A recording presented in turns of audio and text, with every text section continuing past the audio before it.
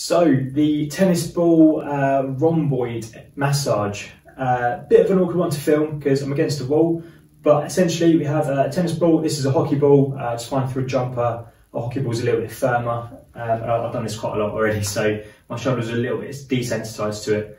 But for yourself, tennis ball will be absolutely fine for now. Yep, so tennis ball, kind of just drop it between your shoulder blades and the wall, and then as you come forward it will sink down a little bit.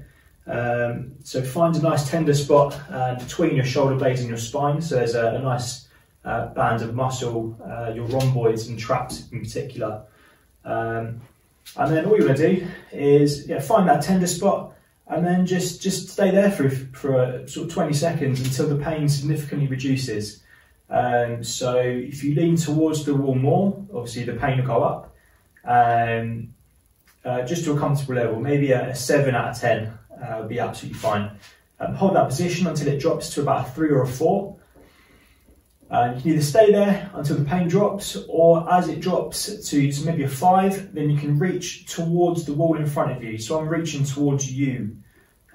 Just pushes your shoulder, so it stretches the rhomboid, the muscle that you're pinching, and then relax. So important not to contract, so to pull your shoulder towards the wall, you just want to relax it. So you stretch, and then relax.